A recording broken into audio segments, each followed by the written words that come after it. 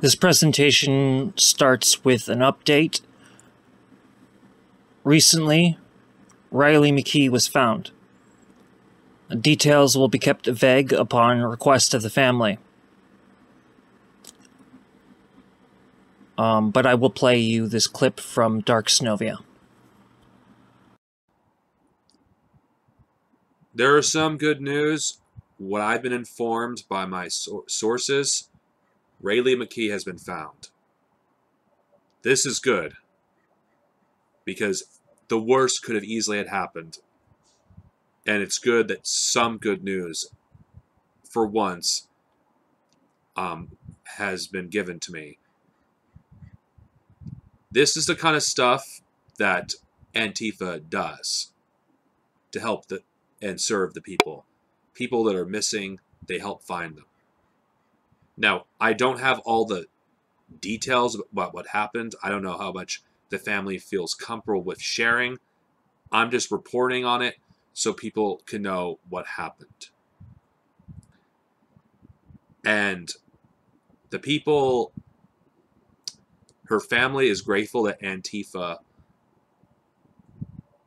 helped her.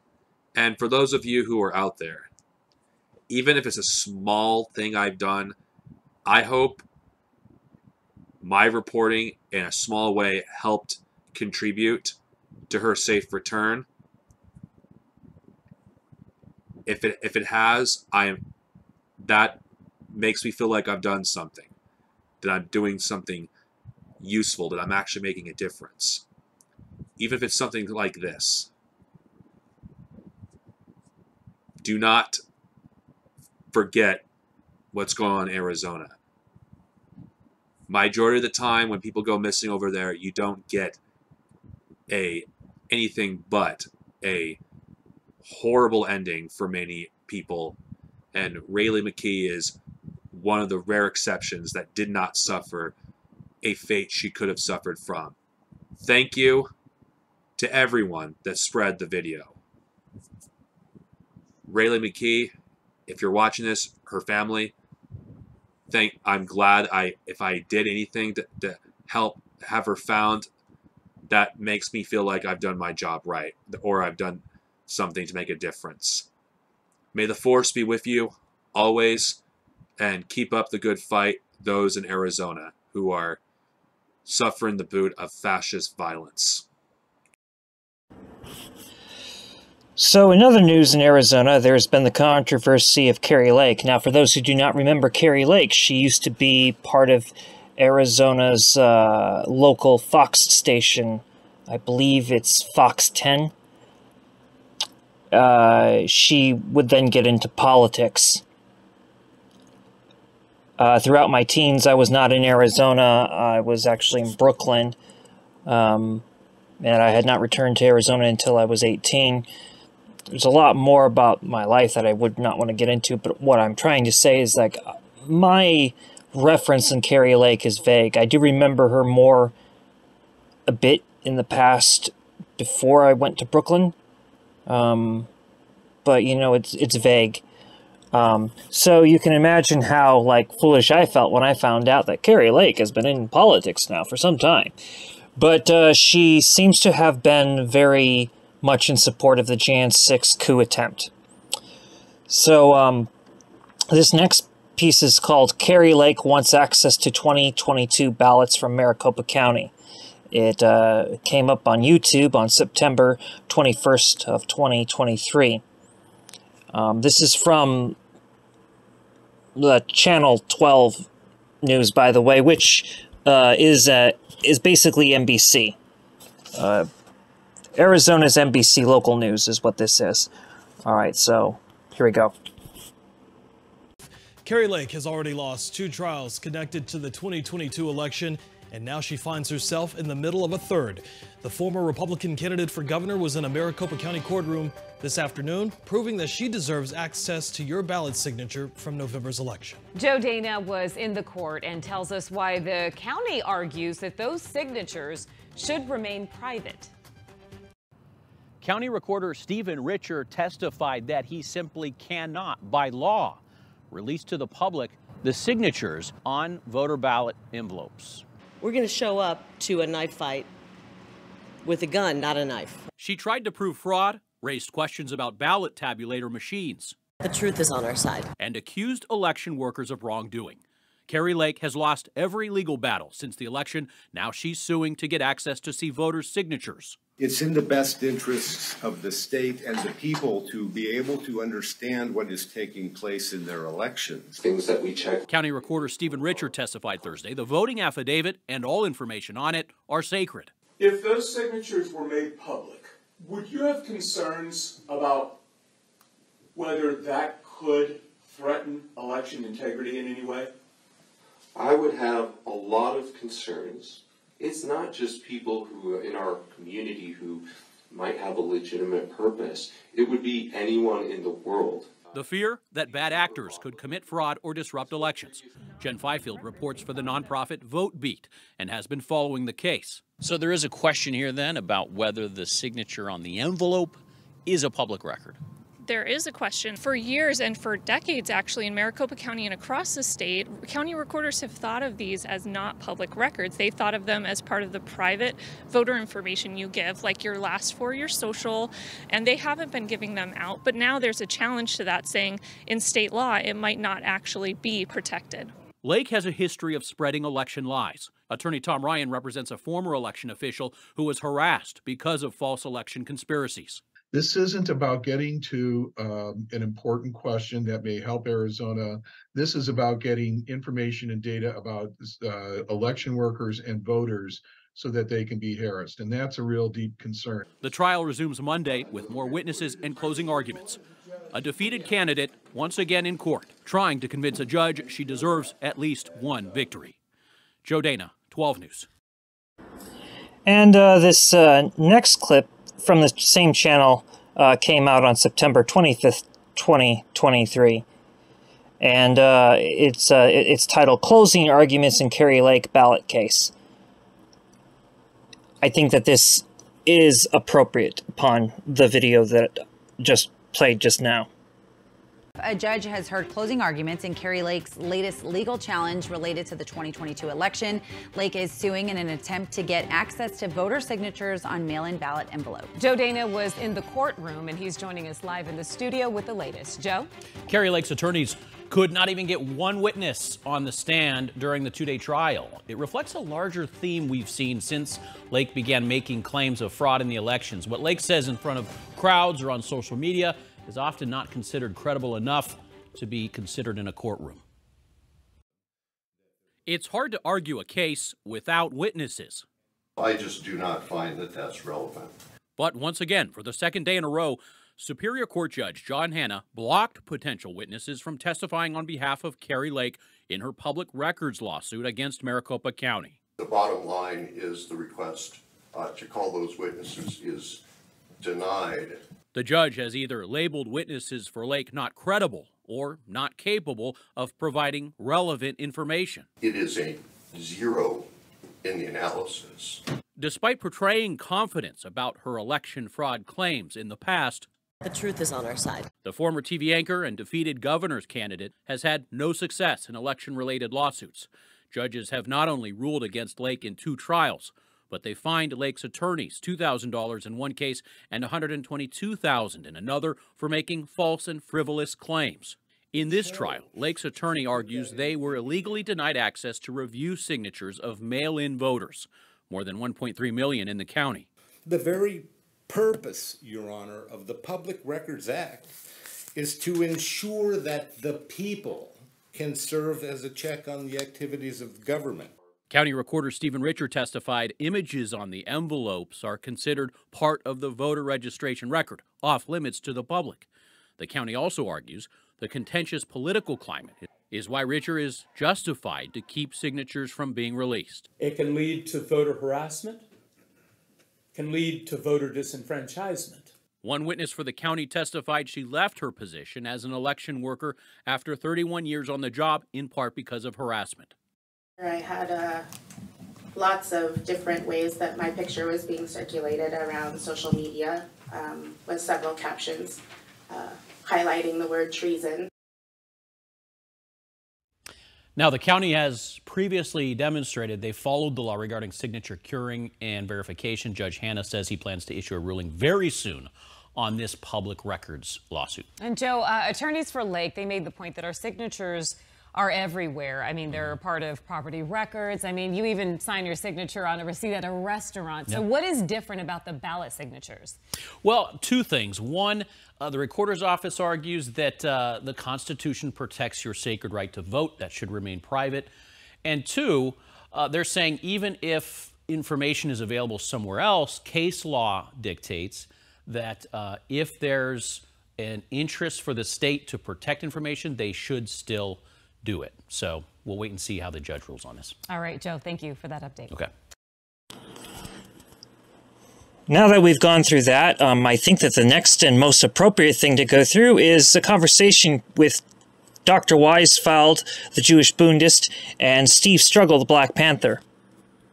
This is the latest conversation that they had, and it is a very insightful conversation. Please do not hesitate to give out criticisms, compliments, affirmations, critiques, questions, you know. And one thing that I would criticize a lot of people for right now is just that not enough people try to engage with Dr. Weisfeld. I will become less and less available throughout this year and the next year as I am working on a much more different project for the Bund and for Arizona particularly. And the Bund is much larger than Arizona, and while I did have the presence to speak more on the broader level, I am narrowing down my scope, and I have to. There are a lot more younger Bundists that will be taking, you know, over soon, I hope. And I did, when I started with the Bundist movement with Donna Newman, I didn't do it for anybody except for Dr. Weisfeld.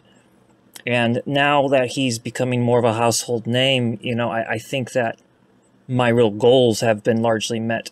I do have some more work to do. I have some unfinished promises to keep, but I didn't want to be the speaker for this channel. I don't know if anybody knows that I didn't want to be the speaker for this channel. I was kind of put up here as the speaker for this channel. And some say I've improved. Maybe I have, maybe I'm not. But, you know, you'll notice how awkward I am in a lot of the videos from 2018 to 2019, up before the massacre. You know, and how I tried to keep this together in 2020, and I mean, I kept it glued as best I could, but there was other problems going on, and I'm one person, and you know, I only can give you out so much scope. You know, I am happy and welcoming to all new Bundists that have gotten involved. My own unit still exists, but it's back down to the two people, me and the other person with it.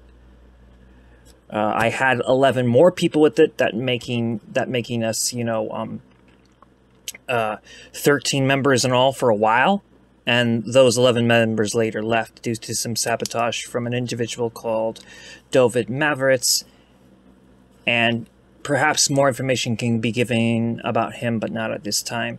But this next video is with Dr. Weisfeld and Steve Struggle.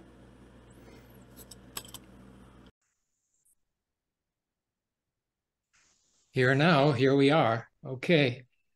So I hear that the war in Ukraine is a disaster, and that we have no stake in this war. Neither do the Ukrainians anymore. So what's to be done? Well, I find you know, I've really been limiting my tongue on the war for a while, and I'm not going to say everything I think right now, Abraham, but I would say this. If you are getting arms from somebody else and you are dying and getting your ass kicked, and you are carrying out atrocities yourself, the war is just lowering your own moral standards. At this point, first of all, if this were really a war, Ukraine wouldn't exist. Russia could destroy Ukraine. They could do it very easily. They've been fighting this war one hand behind their back. They don't want to have a lot of collateral damage. They've done a pretty good job of not doing that, I think. They have to maintain some kind of international posture. See, they're different than the United States. The United States is a bandit country. It's a country based on lying, stealing, mass murder, profiteering, racism. Okay, there's nothing the United States, there's no treaty the United States has ever signed that was worth the ink that it was signed with. And that starts from the Native people. So therefore, the United States, and this is a hard statement to say, the validity of any United States participation in any war has to be questioned because your history follows you. And there's been no Truth and Reconciliation Commission or change in the U.S. position since its inception, instead of being a country of dogs, led by dogs, vampires, and other kind of predator animals. So that's my view. So to me, when Zelensky comes here begging for some arms, there have not been demonstrations against him. That is disgraceful. The man's a racist to his heart. He's a chauvinist to his heart. He has all this anti-Russian propaganda used by the Ukrainian nationalists of World War II era to motivate his fight for power. That's all it's about for me, a fight for power for him. All the money he's getting, all the guns he's getting the guns are really being used by the U.S. armed industry to prove how well their weapons work. Because when they have war arms sales conventions in the Mideast or Europe, they'll use the war. All arms manufacturers use war to test their goods to sell to other countries. Okay. But who is Zelensky to come here to demand anything? I mean, you're demanding something. And I think somebody tried to shut him up. I think he actually was, Republicans kind of censored him a little bit coming to the United States this time. He met with the joint House of Congress last year, et cetera, et cetera. They gave him some missiles they said they weren't going to give him. But they did. They weren't going to give these attack missiles, and they changed it. But I'm just going to say this. I'm not a Russian military leader. I'm not a Russian politician. But maybe they need to take the gloves off and end this war quickly. Because the longer it runs out, Ukraine's not going to win the war. They don't have enough soldiers. They can't even recruit enough soldiers.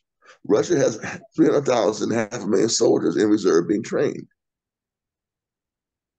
I mean, the United States still has its money. They still took the people of Russia's money. They seized their money in banks. So if the war should teach you anything, is if you even think that you're going to throw down with the United States in some way, secure your money. If you can. If you cannot, they'll seize your money. Now, I don't know what these boys in Iran was doing. I think 4 U.S. spies were released a couple weeks ago, right? Yeah. And they got billions of dollars the U.S. gave them, so they must have been very valuable. They had to have been. Because the United States doesn't give up money too easily that they steal from other countries. They always keep it. They keep the money. So all I'm saying is if you're going to have a fight with the U.S., seize your money and make sure you destroy their proxy as soon as possible. I'm not saying wipe out civilians. No. But do whatever you can to end it quickly. But the longer you fight, they'll get more weapons to have more long range targets. Who is to say They want to attack your aerospace industry headquarters. Who's to say they won't do it? I'm just saying, the longer you hang around with them, the bolder they get. Even if they're losing, they can't win the man-to-man war. The offensive is a failure. But don't let them get any victories. Sometimes you just have to either win a war of attrition, which I think is what they're doing.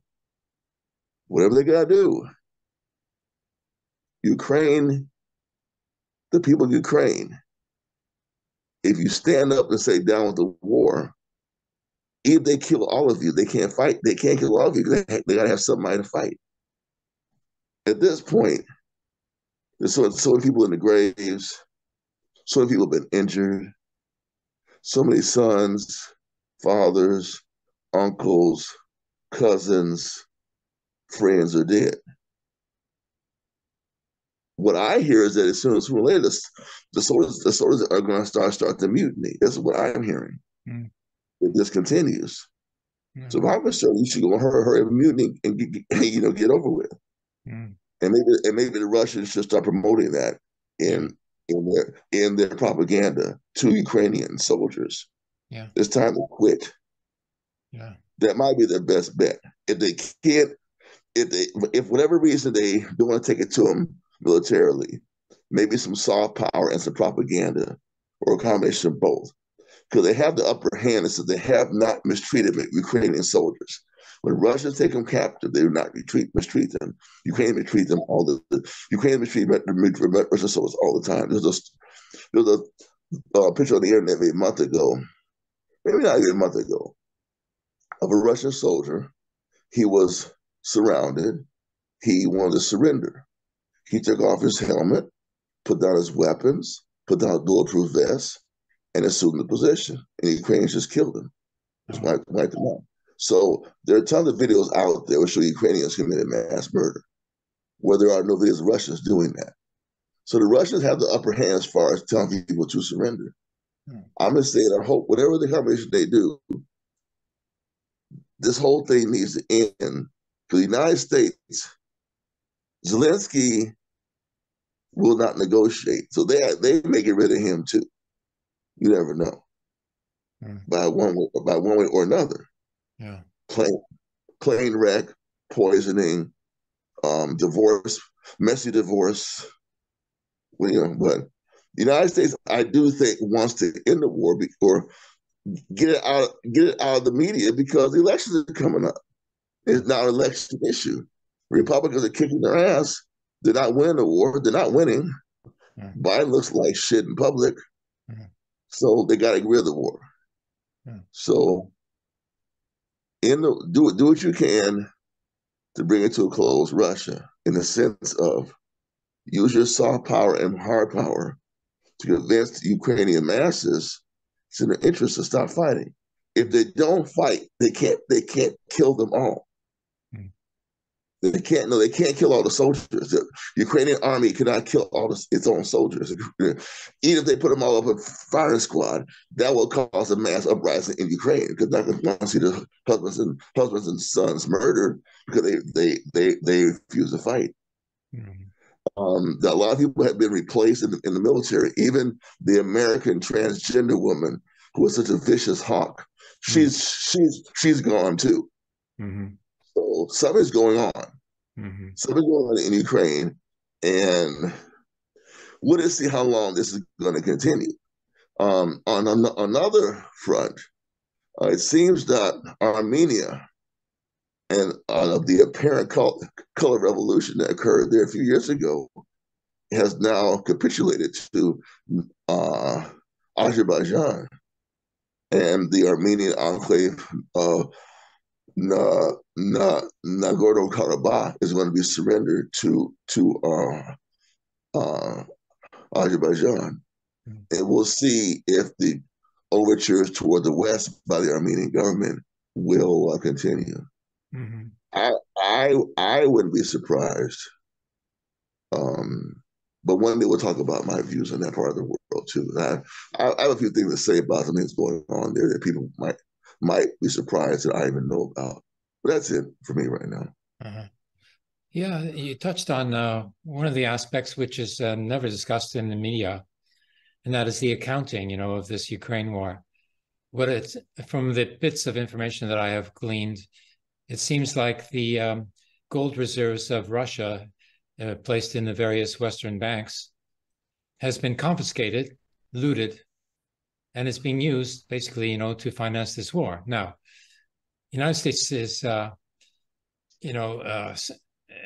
spending all this money on arms, and the money goes, you know, to the American arms manufacturers, you know, the military-industrial complex, right? Okay, but you know, they put it on the tab, you know, the Ukraine, you know, the United States is, you know, like, you know, has this, you know, scheme going, you know, in which they're going to expect Ukraine to pay back the money that is being spent on the war.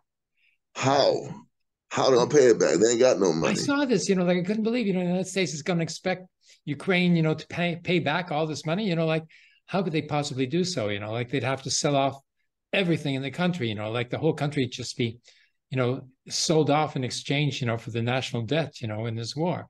It's so pointless, you know, if they're going for independence, you know, like why are they doing this? You know, it must be for ideological reasons, you know, because, you know, in terms of accounting and in terms of, you know, human lives of the Ukrainians themselves, you know, like this is not working. And yet they're going ahead with it. They're continuing on and on. So, I mean, Russia is sort of, you know, dropping a hint here and there, you know, that the Ukrainian soldiers, you know, should get rid of this mess themselves and take control of their own country.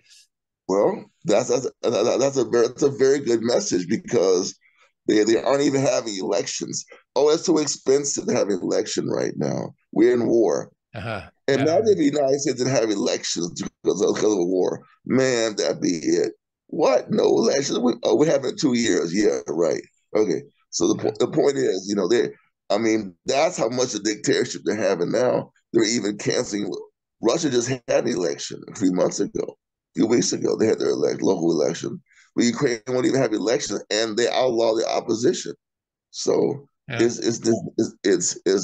nothing but a sham, and you know, really, it's really just a shit show. It's really just a shit show right now, to me. Well, you know, Donbass had elections during the war. You know, since 2014, they had elections. 2014, they had another election. I think in I can't remember. 2022. Yeah, 2022. Yeah. But you know, they've had elections. You know, and I mean, a real, you know, complete election should include all the refugees, you know, that have left, you know, for other parts, you know, in the meantime.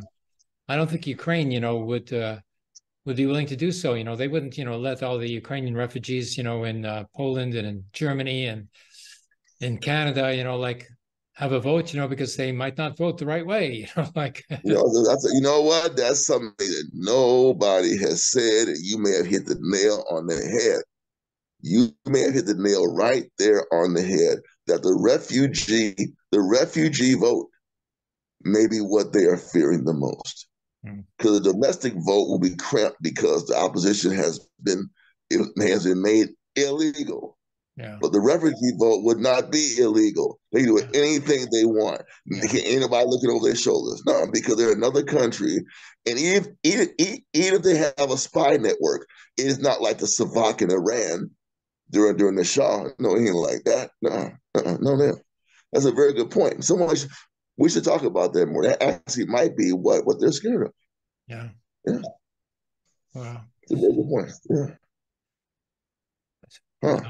Russia, what's Russia going to do? I mean, you know, the only talk I've heard of, you know, a Russian offensive in the Donbass, you know, to take the rest of the territory that's missing from the Donetsk and Lugansk, you know, people's autonomous republics. That's supposed to be coming in the springtime. But, you know, Russian soldiers, you know, if they're trained to fight in the wintertime, you know, there's no reason why they couldn't do an offensive in the wintertime. While the Russians they are trained to fight in wintertime. They are trained to fight in wintertime. They are. Yeah. So we'll just see what happens. Supposedly they're ready for the offensive. And I think that using military and soft power, they should get some results. And Ukrainian soldiers need just mutiny, lay down their arms, surrender, and that's it. Yeah. At this point, if they just refuse to fight, now there may be somebody in the battalions that don't have to neutralize who will shoot in the back. Yeah. That unfortunately might happen. They may have to take some people out who are going to refuse to surrender. But in general, I think that is their best bet. Yeah. Because if you're not fighting, the Russians will not kill you. Your Ukrainians might kill you trying to surrender. Yeah. But the Russians have shown that they won't kill you. Yeah. Now Ukrainians may bomb the prisoner of war camps. They have done that. They have done that. But that's the savagery that makes up the Ukrainian army. You're right. It could turn into a civil war in Ukraine, if the Nazi battalions don't want to stop fighting. Yeah. And, I mean, yes. They would have to be put down, if they're going to start attacking other Ukrainians for being anti-war, then the war is coming home. That's it. That's all. Well, that's something else we haven't talked about, but I do think that the possibility of the Azov leaders waging a war against any government that would seek peace through the United States with Russia, there is a possibility that they would go to war. You're right. Mm. It is a possibility. So therefore, who would fight them? Mm. Somebody has to fight them, because that the government itself would then be under attack by the Azov, and so they would have to consolidate their loyal troops. Mm. Because if I can't say I'm sure, but you would think that this would be part of the calculus of the new defense ministry. If we get a peace plan, and if there's no unity among all the troops, what are we going to do? Because some of our troops are kind of rabid. Yeah. In the sense of, they're rabid. So they may have to go to war with them. They may have to try and jail them. They may have to neutralize them. Mm-hmm. Yeah. They may have to neutralize them militarily. They may have to just wipe them out. Yeah. Because if they want this deal, because what you just said is very important, Abraham. If the whole Ukrainian nation is on hock, it's time for a revolution in Ukraine. Yeah. Because you can't make us pay any money. We ain't gonna pay you. Yeah. I don't care what we signed. That was the old government.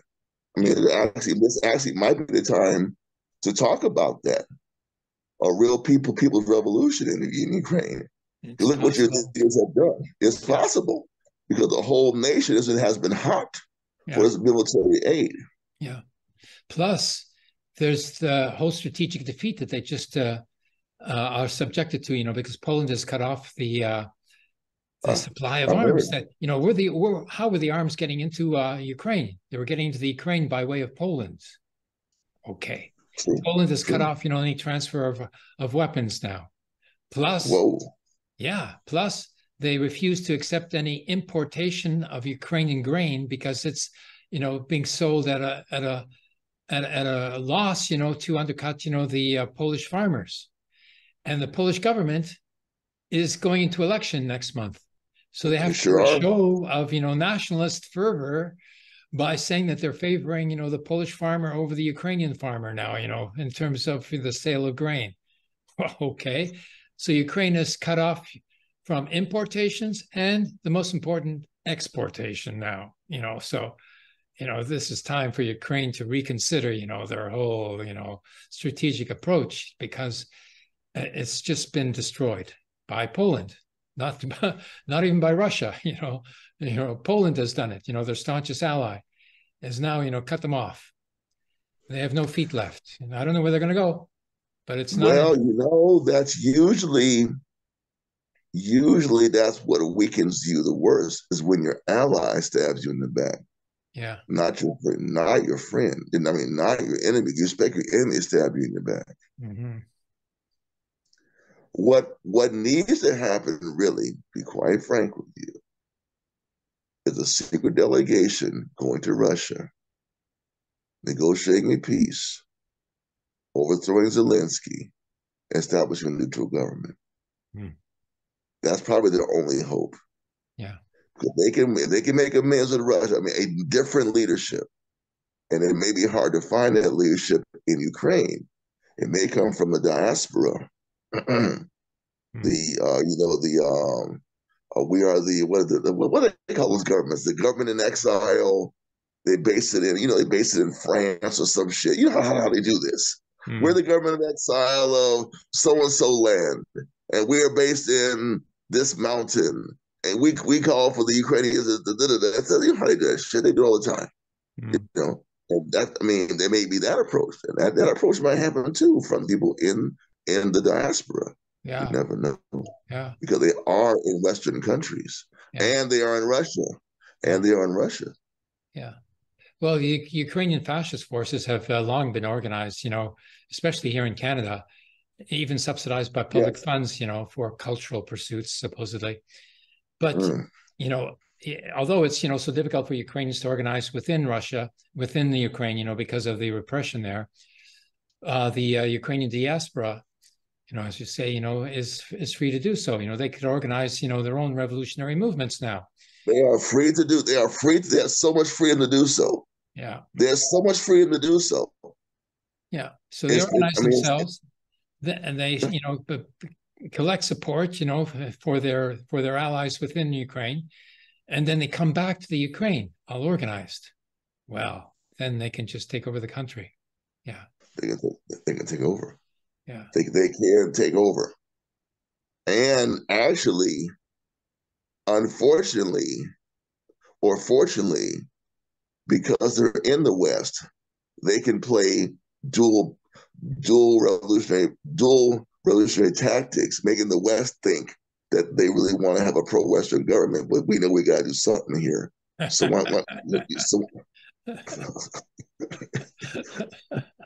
i.e. Fidel Castro. We want friends with the West. We got to get rid of dictatorship. Why do you help us? Yeah. I mean, all they got to do is look at history. Read the history, but we play this line. You have to work right, you know. Bring a few scientists, some technocrats, you know, and shake hands behind the scenes and tell Victoria Nuland and Big Chicks Open to go the fuck to hell. Talk to somebody else, and just, you know, we can freeze the conflict.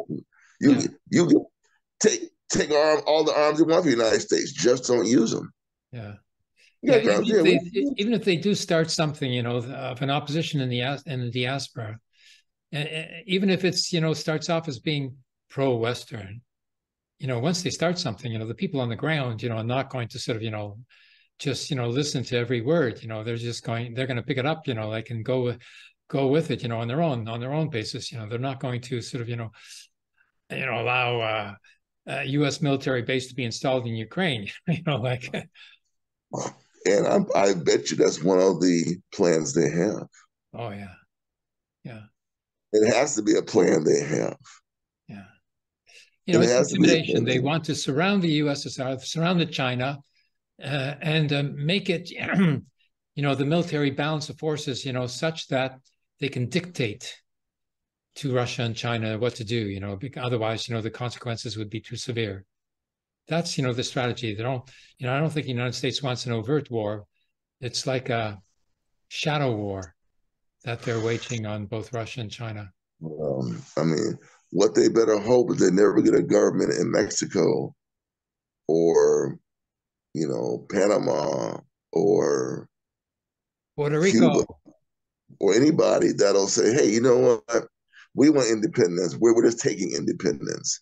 Yeah. And part of independence, we're getting the arms from China now. We're going to set a battery right here. You come over here, we'll just fuck you up. Yeah. If that ever was to happen, that would change. Oh my, what are we going to do now?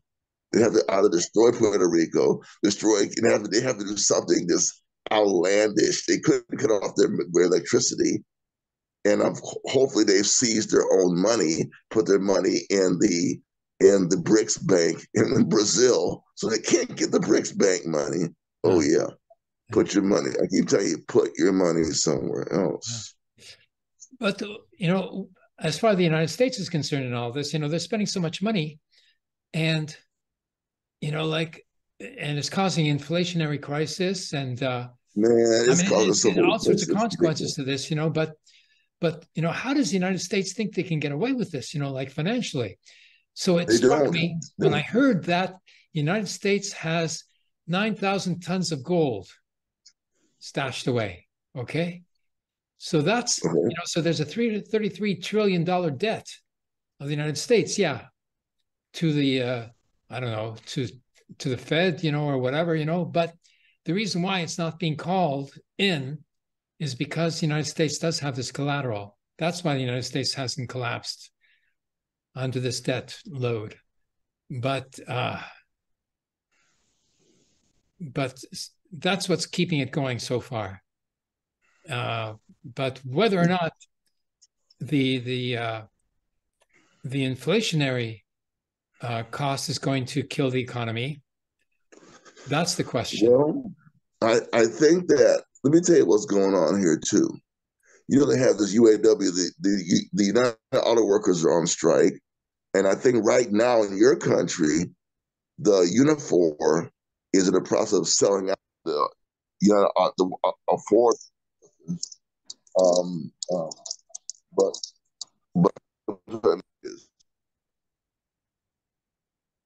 as they, okay, there's a fake solution to emissions by creating electronic vehicles.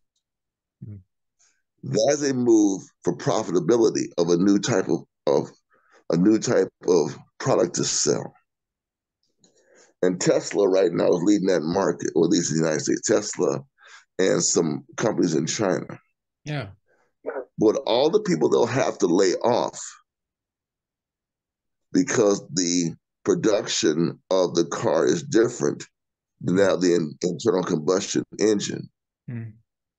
With the creation of this electronic vehicle market, is going to create mass unemployment. Yeah. Yeah. And that's going to have the domino effect, you know, because if all the auto workers are not out there spending money, then, you know, the companies cannot sell, you know, what they're making. And so they're going to close. And then those workers I'm saying that to say two things. One, we should not believe that the intent of the electronic vehicle is to end pollution. Oh, it's being made in China in any case, you know, and the Chinese electric car companies, you know, are more advanced than Tesla now and less expensive as well.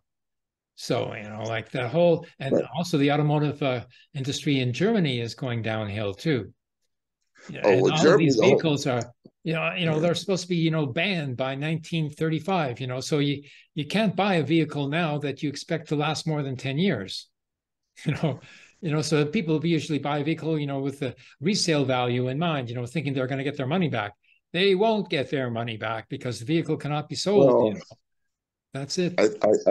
You know, you made a very good point here. And I guess I'm a little bit, I consider myself maybe reactionary on this point. But why is it that people who have cars, and what I'm saying is, if the EVs will have a detrimental impact on employment, which is going to have, why, and this is going to sound very reactionary, why shouldn't there be a movement against EVs or against laws that say they'd be outlawed? Because why do I have to buy another car? I mean, why? Yeah. I mean, I'm not saying I'm against. I'm for pollution. Don't get me wrong. But it's because you want me to buy another car, because you want to make some money, and you're saying that, okay, I think that's something I probably need to think through better. Yeah. But I don't intend to buy another car just because you told me to buy one. Yeah. Yeah. And I intend to have a car to drive. If I'm in a place where I have to have a car, then I need to have a car. I don't live in a community where we can walk everywhere. If that's the case, I would need a car. Yeah. So they're making us use driverless cars. They're making us use electronic vehicles, Driverless cars don't have a driver. Okay, electronic vehicles have less people in a production plan. So I do think that people in industrialized countries or activists in industrialized countries need to really consider what is the plan here. Like you said, what's the plan? Mm-hmm. Because people won't have the money to buy electric vehicles. Yeah, a laid-off auto worker is not going to buy an electric car. No way. Yeah.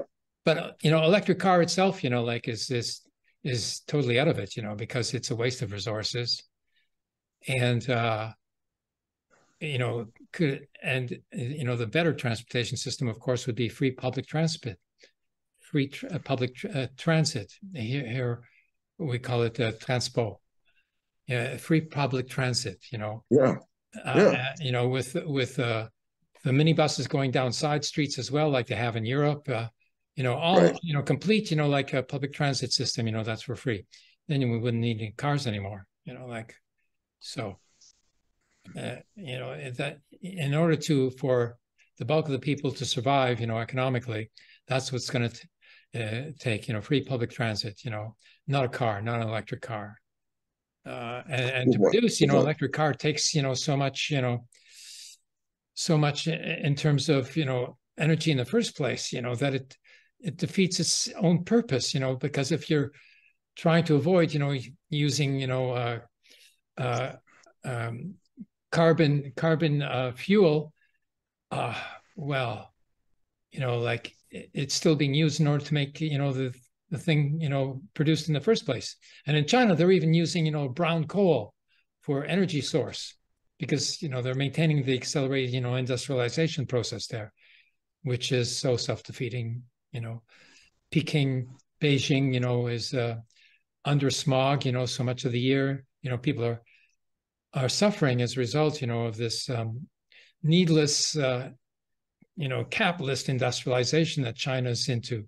It's like they're very proud of themselves for doing so, but like it's still self-defeating as far as the population is concerned. So but they're so incapable. Even the Social Democrats, are incapable of coming up with any sort of significant reforms. The New Democratic Party here in Canada, you don't hear anything from them about climate crisis. Nothing about public transport system. Nothing at all. When I was a candidate for the Green Party here, I ran on a free public transport. And it's, people say, oh, yeah, that's a good idea, but, people didn't hook into it. They sort of didn't realize, this is not just, a good idea. It's something that they have to have. There's got to be this element of compulsion. And the crisis hasn't hit hard enough yet for people to realize that that they're under compulsion to change everything. That feeling has not yet arisen. And it will arise. It will arise. That's true. Yeah.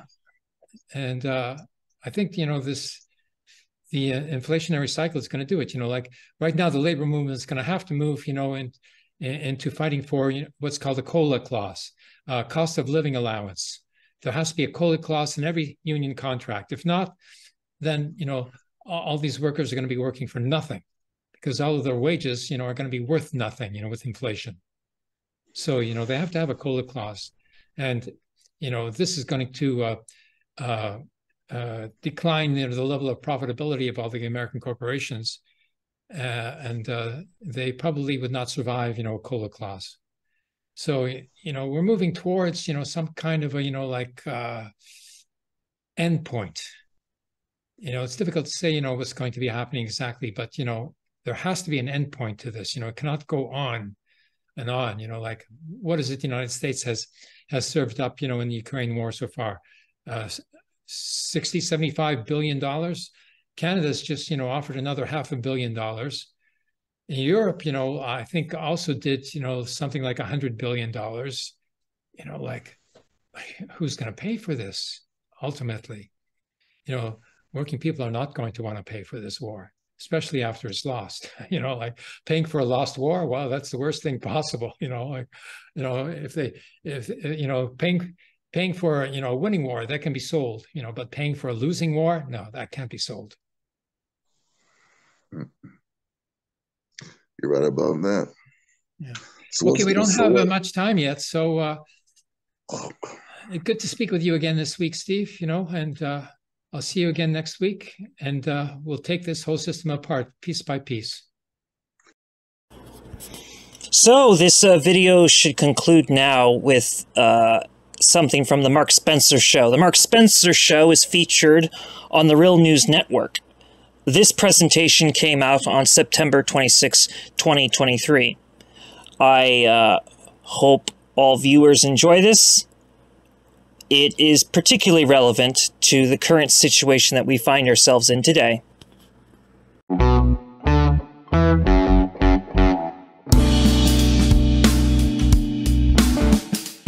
Welcome to the Mark Steiner Show here on The Real News. I'm Mark Steiner. It's good to have you with us. And welcome to another edition of Not in Our Name. Rebecca Ruth Gold is our guest today. She's written a profoundly important book called Erasing Palestine, Free Speech and Palestinian Freedom. This work weaves a deeply analytical tale of the contradictions and complexities of anti-Semitism, intertwined with anti-Semitism at the root of Zionism, how the struggle against anti-Semitism was hijacked by xenophobia and Islamophobia, how the battles surrounding free speech in our world complicate an already complex reality. And through it all, she also talks about how great Marxist activists and thinkers like Isaac Deutscher and Leon Abram may offer a path of understanding, that anti-Semitism's demise is wrapped up in Palestinian liberation. And Ruth Gold is also the author of numerous other books, so let me tell you what some of them are.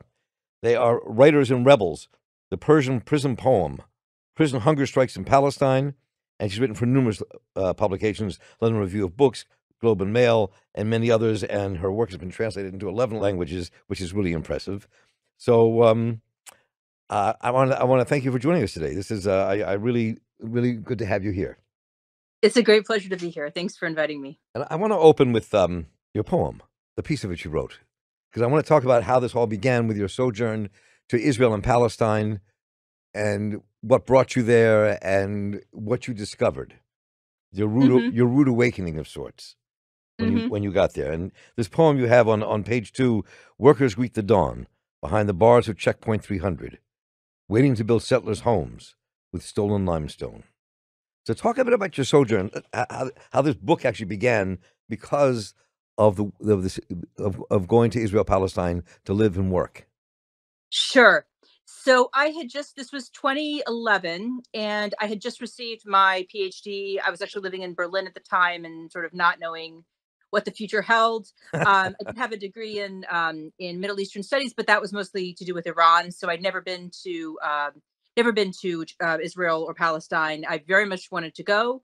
And I was offered a fellowship at an Israeli research institute called the Van Leer Institute that is sort of on the very much, to the extent that there is a left at all within Israel, it's as far as one can get and survive. And so they do some good work. They have Palestinian academics, for example, but every institution has its limits. Anyway, I accepted the offer after kind of a little bit of internal struggle, but I just so desperately wanted to have the opportunity to live there, particularly to live in Palestine, even though, of course, the institute was in Jerusalem. So what happened was I found a place to live in Bethlehem. And then I just commuted through the checkpoint, that checkpoint 300 that I mentioned, that does kind of loom very large in my imagination and my memory, and I think in the lives of countless Palestinians as well. It's this sort of industrial warehouse where people wait for, as I wrote, for just like 5 or 6 hours. The lines aren't moving. Anyway, so that was like the texture of my life. I was right by the wall. And I was really, the time I had spent there definitely made a big impact. But the thing that stood out most was just this sense of like two totally separate worlds that are right next to each other, right? Because Bethlehem is literally just a very short walk from Jerusalem, but it's about it could be 4 hours just waiting in line, the commutes. And half of that time is, you're standing like near these loaded guns being facing, so it's very sort of traumatic journey. And it was just so strange because, yeah, these worlds are next to each other. They're woven together historically. They have so much in common, and yet, Israelis don't cross the line. They never go to the West Bank. In fact, they're technically forbidden, and most Palestinians cannot leave either.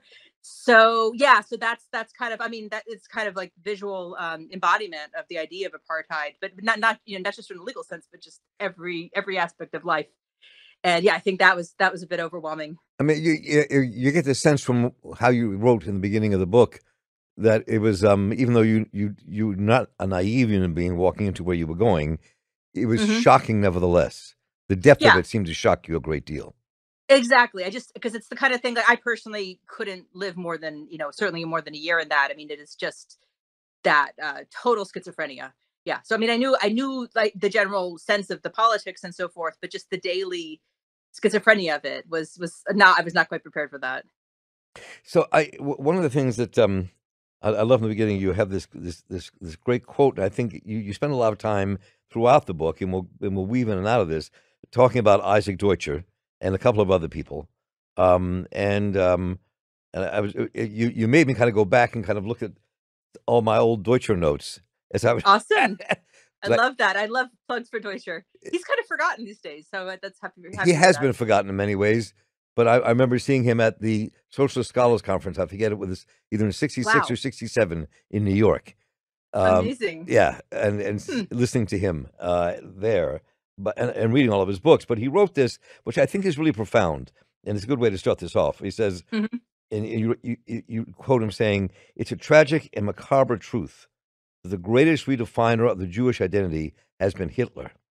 Auschwitz was the terrible cradle of the new Jewish consciousness and the new Jewish nation." And from his essay, "Who is a Jew?" which I thought was a profoundly important essay. Yes.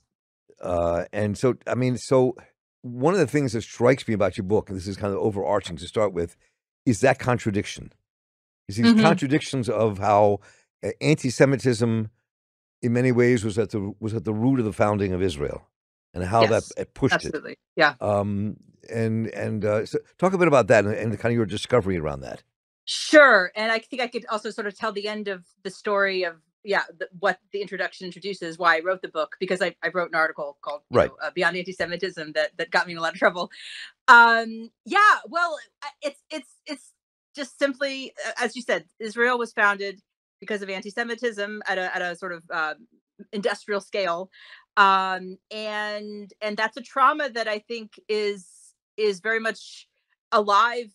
I mean, it shapes very Israeli sort of life. I mean, based on, I'm thinking of my conversations at the Van Leer Institute, having dinners with people and just how they would kind of process the legacy of that history. I think a lot of the Israelis I spoke with, at least, were aware, who was sort of a little bit maybe on the left, critical of their society and so forth. But they themselves said that, the state was using that trauma in a way to kind of silence the discussion about the occupation. Actually, there's a really wonderful, I really want to make a plug for Amos Goldberg, who's a professor at Hebrew University, professor of Holocaust studies, actually. He's shed so much light on this question.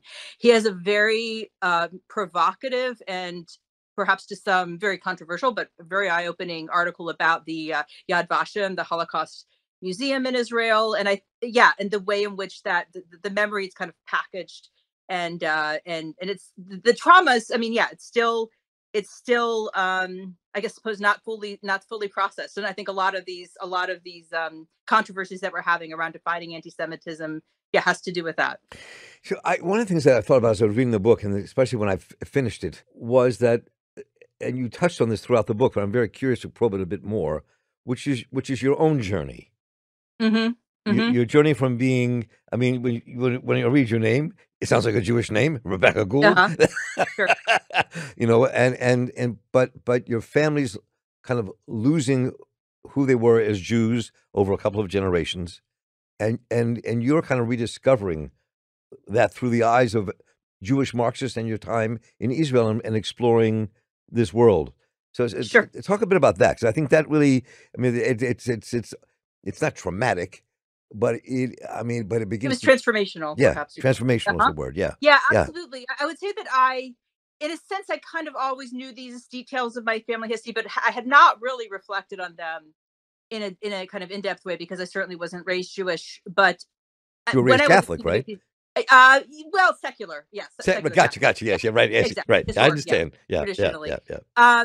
But it did come as quite a shock to be accused of anti-Semitism. I mean, it's. I think that accusation has become very banal in kind of pro-Palestinian circles because it's often misused and abused and so forth. But, I just never thought that when I was writing the Beyond Anti-Semitism, it was like the furthest thing, you know what I mean? I was just kind of filtering what Israelis were telling me, what was being said on Israeli media, left wing, and so forth. And so it was like I just had to process that because even if I obviously did not consider myself anti-Semitic, but I was the very thought, that I something I said could have been hurtful was a shock to me. It was just like, oh my God, how is this? How could that possibly have happened? And I think that took me back into a journey of just like thinking about, who am I? What am I?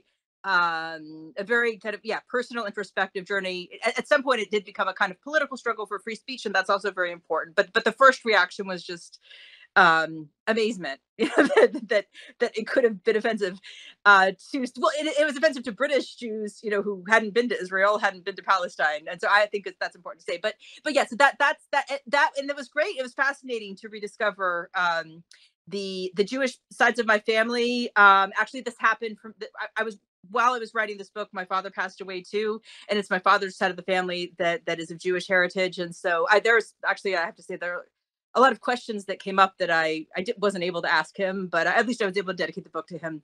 So yeah, so it definitely is a highly personal subject, and it has been a way of my family migrated, from deep poverty in Lodz in Poland, and they found a new life for themselves in America. But once they got to America, they changed their name. It was Goldstein. I guess they thought it didn't sound very Jewish, but maybe it does to many. and yeah, I think they just did everything they could to assimilate and erase that history. And then you, as you just alluded to a moment ago, that you wrote about in the book, were accused of making anti-Semitic attacks in the work that you published. Yes, and it's worth saying, right? So the work that I published in 2011, when I was living in Bethlehem. In fact, I remember when I wrote it, I just come back from Hebron, which is where some of the settler movement has, in a sense, been the most extreme. I mean, many Palestinians live in fear of their lives, and I was witnessing that. I was actually with a colleague from the Van Leer Institute, and we were sort of in a bus. I mean, we actually did go outside, but just again, this sort of dual worlds phenomenon was really overwhelming to me. And so I wrote that article. I just think it's important to recognize, like, that's the context I wrote it in the middle of that conflict, right? And then I got to the University of Bristol 5 years later, and a student who describes himself as Israeli British and a Zionist came across the article. I never actually spoke to the student one-on-one. I still haven't. I mean, there was never a one-on-one conversation between us, but he, I guess, Googled my name and found that article, and then published a op-ed saying it was anti-Semitic, and it needed to be sort of investigated, and there was a sort of slow trail of media controversy that had a big impact. I think it is the important thing to say about that is, that's not just a personal story. This had never happened before in the UK in this sense, because compared to the US, I actually went to Columbia University, where Edward Said was a professor, and there were cases of like tenure controversies around Palestinian activists and so forth. The UK didn't have that history, but what it did have is that in the end of 2016, just a few months before this attack on me, my article was published, it had adopted the ayat Jewry definition of anti-Semitism. It was the first government to do that in the world. And so that marked a kind of governmental interest in the criticism, or in preventing criticism of Israel, which I think explains a lot about why this particularly, short article of not much consequence, to be honest, it got a lot of notoriety very quickly. So how much did that experience, obviously that experience and you going there, and also kind of reclaiming where some of your ancestry came from, influence you to write this book in the first place? Well, I think as soon as it was happening to me, I realized at some point, I was going to need to write it down, because it was just so far, again, this kind of experience of surrealism. I didn't believe that by coming to the UK, which is a country, doesn't have a First Amendment, but it's a country Right. that is thought of as being liberal democratic, protecting free speech. It has a concept of academic freedom. I just didn't think that an article I wrote 5 years earlier in very different would matter. But it did a lot. I mean, in fact, the very prominent politician called me a Holocaust denier, and he said I should be fired. He said that in one of the mainstream conservative newspapers. And so, yeah, that. And what was also interesting was that I got the sense that, the university ultimately, they when it reviewed the article, they said it was not anti-Semitic and so forth. So what was interesting was that there was a very sharp contrast between, like, everyone around me sort of knew it wasn't really anti-Semitic, including the university, I think, from the beginning, but governmental pressure, governmental intrusion on this question was so intense that they were just acting at basically the behest of the government. So the free speech, I mean, that in addition to making me, much more interested in my Jewish roots, it also just really awakened me into that free speech is actually something it's not just like this value that, right-wing politicians talk about. It's actually something that I personally need kind of to survive as a person, because I'm being, libeled for things I never said. And I'm not being, at that particular moment, I wasn't able to speak out because I had to kind of, not cause controversy. The university, even though, again, like, everyone kind of internally kind of reassured me this is not problematic, but they said, don't say anything, be quiet, shut up. Our media team is going to figure this out. And there are bigger issues, right? So that sense of being suppressed, having your voice silenced, and not just my voice. I mean, what was interesting is I felt that they did do this kind of detailed review of the article, which was really, I mean, it was wrong, I think, kind of from a kind of ethical perspective, because, again, I wrote this 5 years ago, so it shouldn't have been relevant, but they did it. And they used the IHRA definition, like, point by point, to figure out whether it was anti-Semitic. But most importantly, they said that it was written from the United States.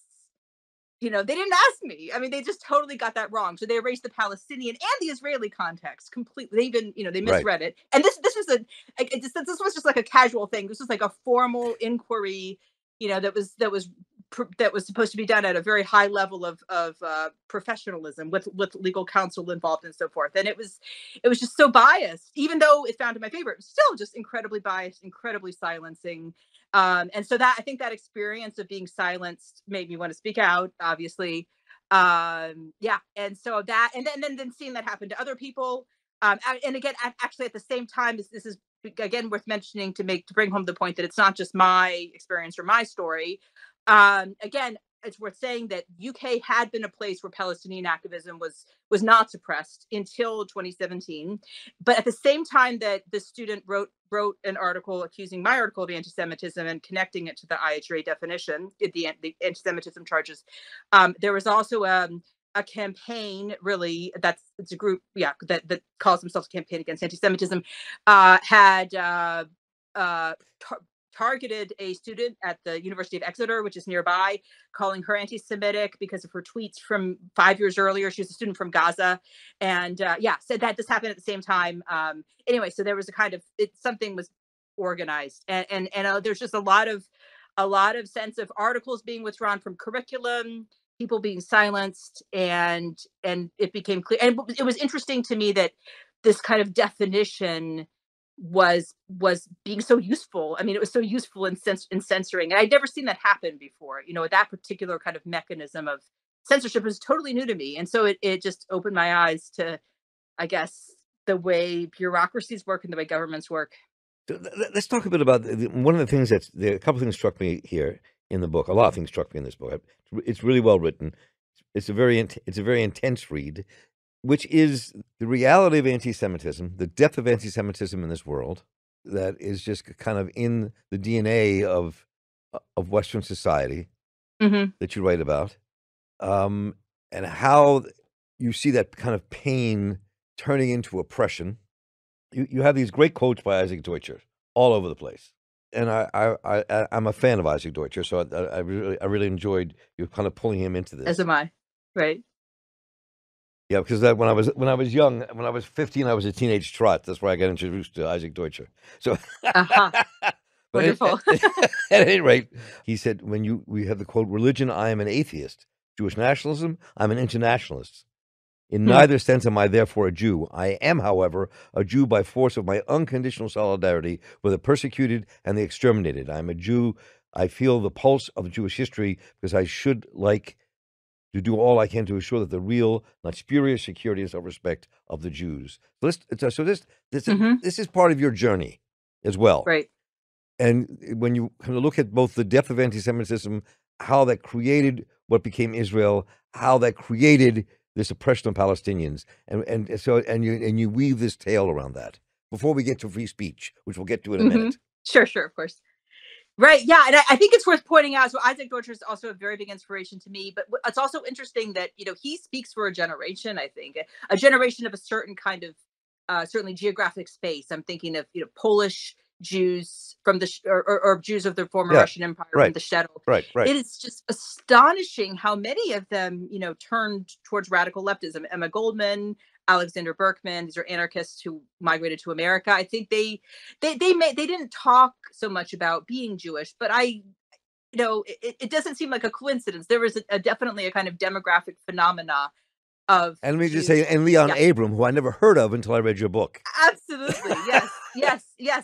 I love him. I mean, I wasn't very familiar with his work either, and it hasn't been given a lot of visibility. So I think, absolutely, this is a similar demographic. I mean, they were all born.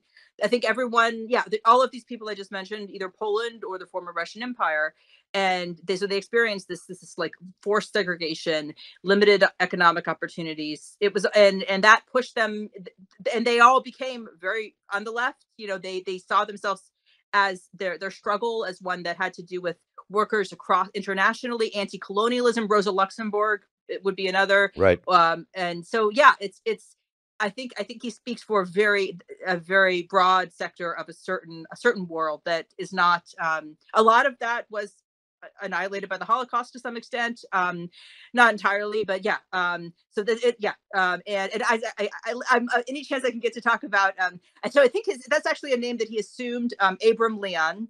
I often, for some reason, I mix up the name, the order of names as well, but yes, this is a wonderful author of a book that is called in English, The Jewish Question. He wrote in French in Nazi-occupied Belgium. And I'm just astonished. So he had obviously very limited access to scholarship or scholarly resources, but he working under incredibly difficult constraints. But he produces this kind of scholarly masterpiece about the history of anti-Semitism, incorporating. He's inspired by Max Weber, so he uses looks at it through a very sociological lens. But he also talks about colonialism. He connects the exploitation of the Jews throughout history to the way the colonies are exploited. I think that's pretty astonishing. I mean, he was writing in the 40s, and So that's a tradition that we really need to explore and keep alive and be aware of, at least in the present. So, but then you also kind of go into the whole question of free speech. Mm-hmm. Which I find, and into the complexity of that. Mm-hmm. And it is complex, right? And so definitely complex. Yeah. To defending everybody's right to free speech, at the same time talking about the silencing of speech that's taking place, especially if it has to do with being with Palestinian oppression. Mm-hmm. And talk a bit about So talk a bit about that in terms of what you discovered. Sure. So I think, some of my kind of shock about the whole thing that was happening to me is, as I mentioned already, this sense of being silenced, even when most people I was in conversation with, I'm talking about like university administrators and so forth, even when they didn't necessarily disagree with me, but I was still silenced, right? So, and I think there's a part of me that I'm not generally sort of very American in most of my ways, but I am of American. I was born in the United States. And I think there was this kind of unconscious First Amendment, just orientation to me that really was really amazed by the way in which it was seen as just being okay not to be allowed to express one's views, and that that was kind of my personal. At the time, I was also reading about prisoners in Iran, because that's a book area that I wrote a book on, and there just seemed to be a kind of unexpected parallels between the silencing that they were experiencing and what I was experiencing. And I realized, because I think I'd always thought of free speech as something that either in the liberal democracies, it's something that kind of the right wing only talks about, whereas in maybe places like Iran, it's something that the left is concerned with. But in my world, it's not really like a big issue in my, like, I'm not, I don't want to go out there preaching racism to anyone. So it's not something that I personally have to, struggle with. Like, I'm okay with hideous views being silenced. But I think anti-Semitism is a really interesting case, because, I obviously, I don't think my article was anti-Semitic. But if someone comes to me who is a Holocaust survivor, for example, and says, this article that you wrote makes me very uncomfortable. I think you're too critical of Israel. I guess there's a part of me, maybe I'm a little bit more, you used the word dialectical. I think that was a very interesting word, right? There's a part of me, like, I think it's important just to acknowledge what people feel, right? So I feel like that it's very difficult to argue about these questions of anti-Semitism. There is so much difference of perception, right? With one person, because I do think there is an objective way of figuring out what's anti-Semitic and not, but I also think there's just a wide margin of emotions and traumas and everything else that goes into this question, that we kind of do need to find a way of just respecting everyone's right to feel what they feel and think what they think, right? So if, say, a Holocaust survivor, for example, is probably not going to be in danger walking down the streets of London, right? But perhaps they have this very, very traumatic memory somewhere back in their past that's made them afraid. And I'm not going to be the person to say, okay, they're idiots. Let's just, you know what I mean? They don't have a right to feel what they feel. So I guess what I'm saying is I feel that people, but this is the case though, because still I'm not going to accept, therefore, that seeing a Palestinian flag, for them to see a Palestinian flag in London is an example of anti-Semitism. I don't accept that, but I do kind of want to respect where they're coming from. And so, in other words, it means that I, as someone who believes in these different perspectives, the legitimacy of them, I have to acknowledge things that contradict each other in society, right? And there are different perspectives, and I think the question of defining anti-Semitism is an area where there's never going to be a world in which everyone completely agrees. We're not going to get there. And there are some things are black and white, right? Like when to do with hate crimes, but there are other much grayer areas. Usually these are areas to do with speech and attitudes and perceptions.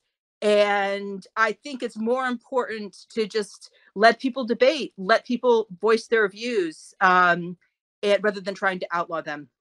And it's also very difficult. I mean, one of the things in that chapter in your book that struck me was the difficulty to wrestle with, are there limits? And how you even begin to talk about that. I mean, right. To protect everyone's right to say what has to be said, even if you despise what they're saying. Yes. Even if they are popular, right. I mean, and in this day and age, it's hard on many levels because to allow racist speech to take place in universities or anti-Semitic speech to take place in universities is become a really controversial piece, left and right. Yeah, definitely. Right? There's a much, people I think these days are much more in favor of banning books or trying other ways of getting the views that are problematic to kind of disappear. But that hasn't worked, in the past, and I'm not sure it's worked in the present. And yeah, I think one can look at it from a kind of just a practical perspective. When has that worked? Usually the views are still there. The people whose views are silenced tend to think that the fact that they're being censored makes them feel more righteous and more justified. I think personally, anti-Semitic points of view often can be disproven. I mean, empirically, right? And racism is empirically incorrect. It can be, reason can not, I don't say completely, but to some extent, it can be debated, maybe not out of existence, but dramatically reduced just by by using the tools that we have of critical thought, debate, and yeah, that I think we have to have some faith in that. So I want to kind of ask you this one piece here that you have some great lines in here, like any other racism, anti-Semitism can exist in the absence of intent. And so I think, and it just it shows how deeply it's how pervasive racism and anti-Semitism are. It can completely. And I do want to, there's one comment I would like to make on that, and then an additional point about free speech I didn't quite make. Go ahead. I also just want to say that one thing I often hear by well-intentioned people, who want to kind of support me or who wanted to support me in terms of when I was accused of anti-Semitism, was that, oh, that's a Jewish name, you have Jewish heritage, so you can't be anti-Semitic. But I actually don't agree with that. I don't think I'm anti-Semitic, but it's not. I don't think that there's no get out of jail free card from any identity.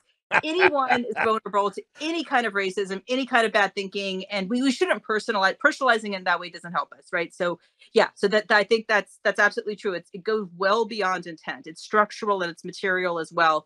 And the other thing about free speech and kind of what my actual experience, of being accused of something and then defending myself against the accusation in a university taught me is that yes, I certainly would want to be part of the movement that challenges racist thought. And I want to be part of the movement that challenges anti-Semitic thought.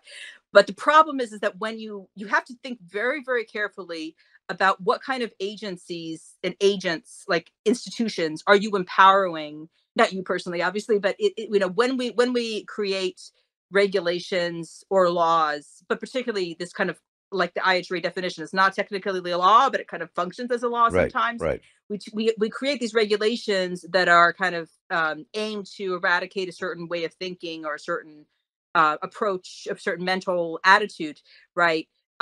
Just by creating that law, by basically creating a bureaucracy for their implementation, we are empowering certain kinds of institutions to punish, right, or to marginalize. And so it's for me, it's not just a question of like the content of what's right and what's wrong. It's about power. So if you're creating a regulation, you're giving an institution, you're giving a government, like the conservative government, in this case, the conservative government of the UK and their various apparatuses, you're empowering them to do certain things to silence certain points of view. And I think that's problematic, entirely separate of the content of what's being supported and not. It's also about power. And I think that's important to remember about speech. So I wonder what conclusion you come to. And let's talk. I mean, I could read 10 different passages here, but we don't have so much time, right? And right. How you would see anti-Semitism, the role it played in forcing people to go to Palestine, as you quote Deutsche, creating this oppressive system with Palestinians, and how you see that changing. I mean, you have these great lines in here around how the anti-Semitism, the ending of it, is wrapped up in the liberation of Palestinians. Yes. I mean, it's like right. It's almost time for new definitions. Yeah, absolutely. I mean, I think that I guess one way of sort of responding to that is that, historically, there have been intersections between the Jewish people, Jewish experience and Palestinian experience, if you go back centuries. But I think at this particular moment, 21st century, their histories are becoming ever more intertwined. And there's a great quote that Edward Said once used, or that the Palestinians are the Jews of the Arab world. I think that kind of yes. He and I actually talked about that one day on my radio show. Yes. Oh, it's amazing. That's wonderful. Yeah. So I think that's what I had in mind when I wrote that at this point the histories are not separable. And in a sense, that's a good thing. That's where we have it. That's where there's a kind of potential for violence, but that's also where there's a potential for peace. It's the parallels they've intersected so closely, and I think there's a role for understanding the Nakba and the Holocaust as also being intertwined. So how do you think, given all you wrote and the people you wrote about, and the kind of demise of the, in some ways of the power of the left and the Jewish Marxist left, at any rate, that you write about, how that fits into all this in terms of the future landscape? because it does change things. I mean, it changes things drastically. Sure. Well, I think one thing that this shows, I mean, potentially some of the most important thinkers on this issue have often, or the important thinkers in general, in terms of creating revolutionary change, have often been from the diaspora. And it may be, I mean, I think historically the American diaspora, for example, has, I think there's a potential for the diaspora to change the conversation to some extent. I mean, a lot of Palestinians are leaving, Israelis are leaving their country, and it may be that they'll find in migration some kind of space for creating communities that are very difficult to create in the ground. I suppose that's one. I mean, I'm thinking of that's a pattern that one sees also in the Jew in the Polish Jews of the 19th century and the early 20th. That they created new worlds, like Emma Goldman, you know, when they migrated. Yep. So, and I also find that a lot of these Israelis on the left are now in Europe. They're not there anymore. Yeah. They're gone. I mean, 100%. That's true. You know, yeah. And I think the way you frame that in terms of the Jewish Marxist tradition and what that really has to teach. I mean, and even when you write about Isaac Deutscher's development and his change, what happened in 1967, how that really changed the way before he died, how that really kind of changed his whole view of what was going on. Because as a Holocaust survivor, he was like, yes, we want Israel, but then what just happened? Right? Exactly. Yeah, I think if you look at the scholarship being produced by Israelis in Europe, who are very critical of their country and of that history, it definitely gives us a new way of seeing the history and the legacy, and then therefore a new way of seeing the future. I want to thank you all for joining us today. I really do recommend getting this book, Erasing Palestine, by Rebecca Ruth Gould. It's engrossing and worth the read to wrestle with the ideas she puts forth. It's an easy read about a complex subject. So thank you, Rebecca. Good to have you with us. I'm really happy you could join us today. It was a great pleasure. Thank you. And I want to thank Cameron Grandino on the other side of the glass, making his studio magic, and Kilo Rivara for making the wheels turn here and allowing all this to happen, and everyone at Real News for making this show possible. Please let me know what you thought about what you heard today and what you'd like us to cover. Just write to me at mss@therealnews.com. I'll get right back to you. And while you're there, please go to www.therealnews.com/support. Become a monthly donor. Become part of the future with us. So for Cameron Grandino, Kilo Rivera, the crew here at The Real News, and our guest, Rebecca Gould, I'm Mark Steiner. Stay involved, keep listening, and take care.